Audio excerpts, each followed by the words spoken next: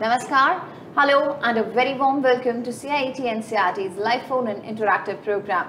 My name is Tanvi Khurana and in this social science program we are going to discuss the topic chapter number 1, India, Size and Location. And this is the chapter for all the 9th class students, and if you have read this chapter, there are any doubts you have in your mind, please feel free to give us a call and ask your questions. The number is 8800440559. If you want to raise your questions through email, then the email ID would be dth.class9@ciet.nic.in. And you're at this moment watching us live on PMeVIDYA channel number 9. So all the students, please be ready. Let me introduce you to our today's guest, and he is Mr. Pushpendra Singh. Welcome, sir. Thank you so much, ma'am. So, sir is PGT in Geography from Prudence School, Ashok Vihar, New Delhi. And he'll be answering all your questions, all your doubts, and we'll be discussing this chapter in detail, which is India, Size and Location. So, let's just ask, sir, what is this chapter all about and what are its contents that we are going to discuss in this program, sir? Thank you so much, ma'am. Basically, if we say India, Size and Location is one chapter which we begin and we come to know about where India is located, what are its neighbors. So if we see its chapter's content, then India location, its size in the context of the world, and we compare it from the different countries where we rank, and then we India, its neighbors, which are the neighbors and how we are interacting them. So this chapter deals basically with India and its contemporary environment, and depending on all the people, and we talk about its size.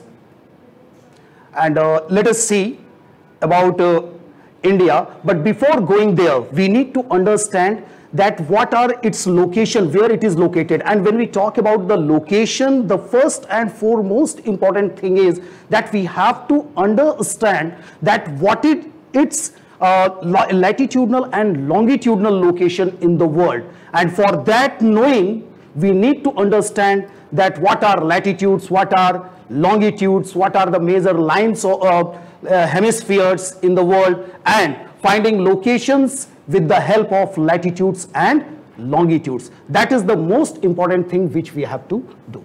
Okay, so with the help of longitude and latitude, we can find the location of a place. Yeah, definitely it is quite possible if we know the grid pattern. For example, if we say that there is a place which is located at 82.5 degree east longitude, okay, and it's located at 30 degree north longitude. So we will come to that particular place. It is angular location through which we can reach that place. Okay, so we are staying in our country, which is India. Can you tell us that how can we find the location of India? Yeah, definitely, ma'am. First of all, we need to understand that India is a country which is located in northern hemisphere. Okay. Now, when we talk about the hemisphere, we need to understand that hemisphere means there are several divisions of the world which has been made for the convenience of the people. So if we talk that hemisphere, we take prime meridian as the main line which divides the globe into two parts. Then it divides the globe into northern hemisphere and southern hemisphere.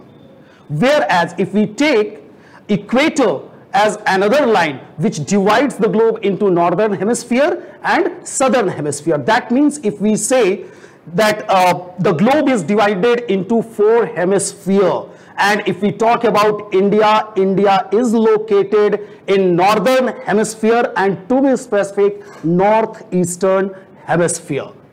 Okay. Yeah. So, like you said, that we are going to understand the definition of latitudes and longitudes.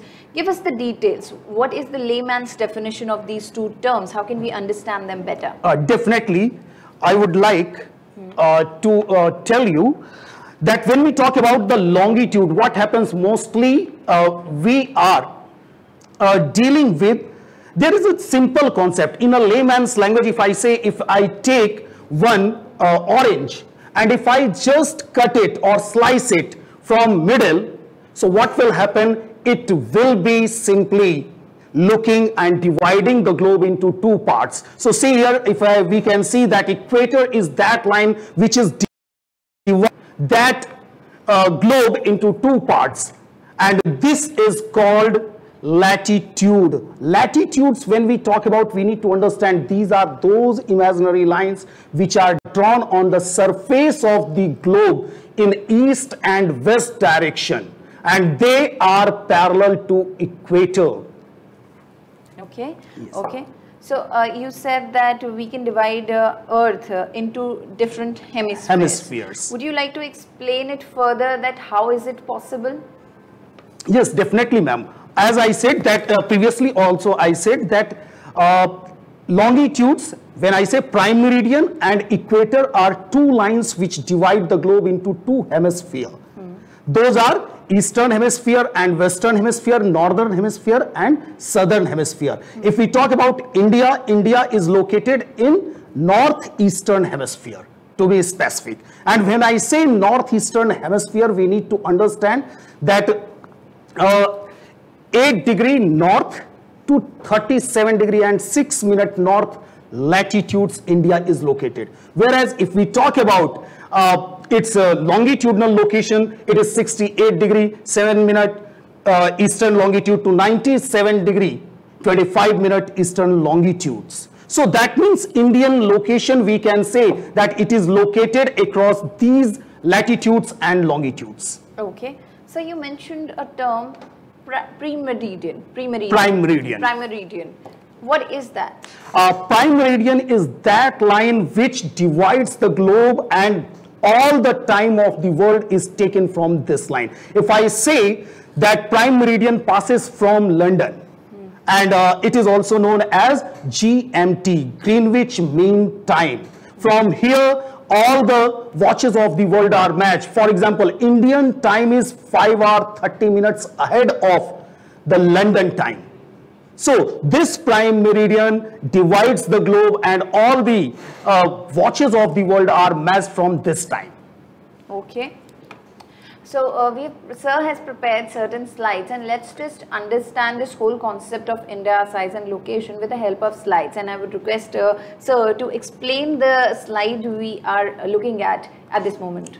Okay, so if we see, as I told you, if we take an orange and we cut it from the between, so what will happen if we are cutting it in the horizontal line? So what will happen? It will make perfect circles. So you see, those are perfect circles, latitudes. So these lines are called latitudes. Whereas if we cut it, slice it from top to bottom, what will happen? It will divide it, and it will make semicircles, not the complete circles. So these are called longitudes. So longitude and latitudes, these are two things which we must understand first. Okay.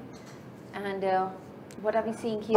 Yes, here we are able to see the entire latitudinal and longitudinal grid pattern. The entire world is divided into these latitude and longitude. Through these only, we are able to locate the exact location of a place. Okay. And if we see here, latitudes, they run in east and west direction, and 0 degree latitude, that means which we call equator, is the largest possible circle which can be made. After that, it will reduce in the size. And if we see here latitudes are running across the globe, and it is a grid pattern of latitude and longitude through which we come to know about the time, duration and the exact location of a place. So these are latitudes. So number of latitude from 0 degree till North Pole, that means their number if we count. So its number should be 180. But because poles are points, that's why we do not take them as line. We take them as only points, and that's why their number is 179. There are 179 degrees, or you can say latitudes. Whereas when we talk about longitudes, so what happens? Longitudes are those lines which join both poles, North Pole and South Pole, and they make semicircle. And what happens? In these semicircles, if you are able to see the prime meridian in between these lines, this is 0 degree prime meridian. And in the both, if we convert the globe, three-dimensional globe into a two-dimensional surface, that means map, what will happen? We will be able to see that this map has exactly 180 degree east and 180 degree west longitudes. So what happens in entire, if we say there are 360 longitudes, and these longitudes, if I say one is the prime meridian and another just opposite to prime meridian is international date line. This date line is really important and it just changes the time and date of the world. If we see 180 degree east and west line is the same line, which if I say it passes from northeast of Japan, and there are other places there. So it passes from there. If we are going from India to America from Japan side, so what will happen? It will change the duration of time. What will happen if we are going from India to America? If we will gain 1 day, and if we are coming from America to India, we will lose 1 day. This is a time concept which we have. So if someone says that we cannot live the same day twice, so it is quite possible that we can live the same day twice. Okay, that's very interesting concept. Yes, ma'am. And this is a concept which has been derived by these grid patterns. Okay. What happens at every degree we have drawn these imaginary lines, and every line has a value of 4 minutes. So 1 degree is equal to 4 minutes. If we multiply it, so for example it is 60 minutes, 60 degrees. So 60 into 4, 240 minutes, and we divide it into so we'll get the hours. For example, if we talk about Indian line, IST, Indian Standard Time line, it passes from what you call Mirzapur, and it is 82.5 degree east of prime meridian. And what happens? Because of this, we multiply 82.5 into 4, so we get approximately 330 degree. And what happens? This 330 we divide from 60, so 5 hour 30 minutes time difference we get. Okay, okay. Yeah. That's the calculation I don't think that students are aware of. Yeah. What happens because students are not told, so they are not able to understand. In contemporary world, where we are living, we must be aware of these concepts. Nowadays, we are going to different countries. So if we are aware about these concepts, we will be able to understand and to meet the challenges whatsoever comes in our daily life. Okay, okay. So we have another picture on our screen, and let's just understand what this picture says. So this presentation, this particular slide we are seeing on the screen at this moment, and the presentation please. Okay, so if we see the prime meridian and 0 degree, and is this I have just explained, just right now explained that how from 0 degree 180 degree east and west is that line which changes the time of that place, which I just explained. Okay. So this is international date line, and if we see this, so we will be able from America to Asia, gain 1 day, Asia to America, lose 1 day. Okay. So by combining latitude and longitude, any location can be pointed, can be, we reach that area. For example, where we are sitting in Delhi, it has a particular location, it has a particular latitude and longitude. In Google, if we search and in the map, we find out that location very easily, that this place is located in these coordinates. So that is really important, and to know present situation where we are using GPS technology and we are using global positioning system. So it creates a very to know all these things, and these are concepts which we are using in daily life. That's why it is important to know these concepts. Absolutely. So we have A locations coordinating, and presentation says there's a picture. Okay, so we in this picture we have to see that where Detroit is located. Detroit is one city which is located in the different latitudes and longitudes. If we see 40° north and 83° west longitude, it is located in those coordinates. So easily we can see that red dot is telling about this. Okay.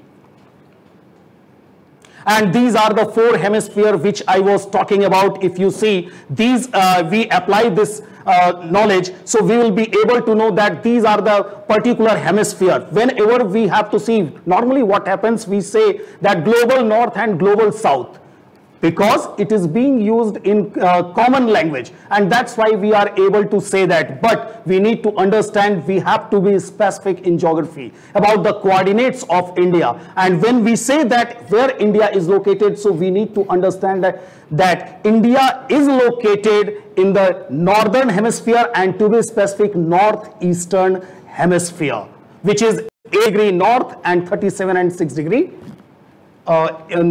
northern hemisphere. Both are in north. Okay, so here the picture we are seeing, is this the world map we are seeing? Yeah, in context of world where India is located in the world map, that need to be understood. That was the most important thing which we have to focus on. Okay.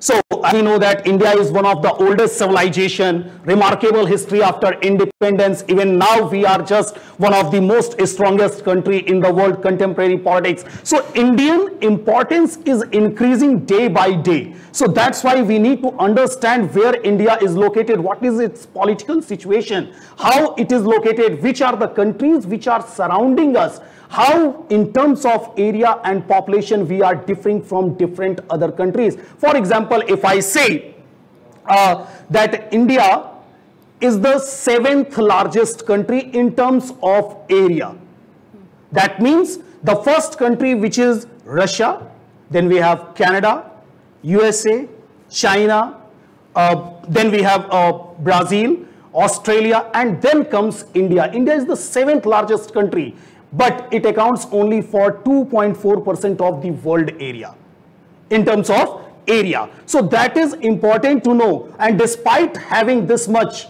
small area, what happens? We have world's 2nd largest population. That is also important because we need to understand the resources which we are going to utilize. Okay. So does it matter that 2.4% of the area, but the people are more here, and in comparison to, let's say, Russia, which has the maximum land, but their population is a lot less in comparison to India. So is there any difference between these two? Definitely it is because when resources are there, whether it will be a developed country or developing country, or we can say underdeveloped country, it depends that what is the land and human ratio, which is important for any country to develop. So for India it is important because at present, if we see that our size is less in comparison, the population is growing at a faster pace. So we need to understand these things. Okay. And if I say in terms of area, whatever we have said, India is one such country which has immense potential. And India is surrounded by different nations. If I say its neighbors, so we start counting from Pakistan, China, we have Nepal, we have Bhutan, we have Myanmar, we have Bangladesh, then we have Southern Ocean neighbors also, Sri Lanka and Maldives. Right. So these countries are our neighboring countries, and China. So this becomes important. India shares a long and a boundary, land boundary with Pakistan and China and Bangladesh, which becomes important and critical for India to develop its strategy also. So as a student of geography, we need to understand these topics also. Okay. So when we divide countries, we divide the land, but what about water? Who rules on water? Which part of ocean goes to which country? Who decides that? How is that possible? Yes, ma'am. Actually, there are international convention, United Nations organizations also tells the countries that where you have to go. For example, if I say that for India, it is 12 nautical miles from the coastline where it is Indian territorial water. Okay. After that, it becomes EEZ and economic zones begins, in which India can exploit the resources, but India cannot stop other countries to enter there. Whereas in territorial water, we can stop any country from entering. No country's ship can enter in Indian water without our permission. So this is important for any country because we know that oceans have huge resources, right, and which are really important for development of a nation. So this becomes really important part. Okay, okay. And let's discuss more about India's location. And there are 4 points in this particular slide. Would you like to highlight these? Yeah, if we say the same thing, these locations we have talked about that India has a location and it is 68 degrees 7 minute east longitude to 97 degree 25 minute east longitude. And this longitude, if we see that India is a little taller on the end, whereas its width is less. How come? If we say, so in the eastern, between these two longitudes, the length of India is only 2933 kilometer. Whereas when we talk about the longitudinal distance of India, because India is located and it's bending slightly, that's why what happens, the location or the length of India, it becomes 3200 kilometer, more than 3200 kilometer. So that means it increases the size. Despite both areas are almost 30 degree apart from each other. Okay. So it is important for us to know that latitudinal and longitudinal location of India. Okay, and the third point says in southeast, Andaman and Nicobar Islands lie in Bay of Bengal. Yes, ma'am. If we see that in India, India is surrounded by 3 seas. So on the eastern side, we have Bay of Bengal. On the western side, we have Arabian Sea, whereas in the southern, we have Southern Ocean or Indian Ocean. So these oceans are also known for having island groups. So in the eastern part, in the Bay of Bengal, we have Andaman and Nicobar Island group, whereas on the western part, we have Arabian Sea, Lakshadweep Island groups. So this is important for us. These islands are known for its diversity. Okay. So India has a lot of variety. It has islands, it has waters, and the land, we have a good portion of land in the entire world. Yes. So this is a very interesting conversation going on, but because of the lack of time, we cannot continue it further, but maybe we'll take it up in the next part very, very soon. So for now, thank you so much, sir, for being a part of this program and sharing so much information regarding the size and location of India. Thank you so much. Thank you so much, ma'am. Thank you to all the viewers for watching this session. I really hope that you enjoyed it. For any more information, you can raise your questions and you can ask through our email ID, which is dth.class9@ciat.nic.in. We'll always wait for your questions. So that's the end of this program, but we'll come back again very, very soon, and that will be our special program of webinar. So stay here, keep your questions ready, and take great care of yourself. Tanvi Khurana signing off here. Namaskar.